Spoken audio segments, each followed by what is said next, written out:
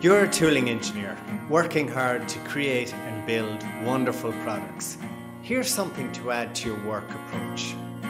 Visit the vendor's tool room, walk around, smell the cutting fluid. Be positive in your interactions, stay curious. Don't be that cranky, self-important customer. That doesn't help. Take a wander and see your tools on the assembly bench. Touch the steel, feel the finishes, rub fingers over venting. Look for unusual signs. Be curious, ask questions to understand the practical challenges a little bit better. Talk to the technicians. Hey, what's the reason you decided to do X? And then listen, listen, listen.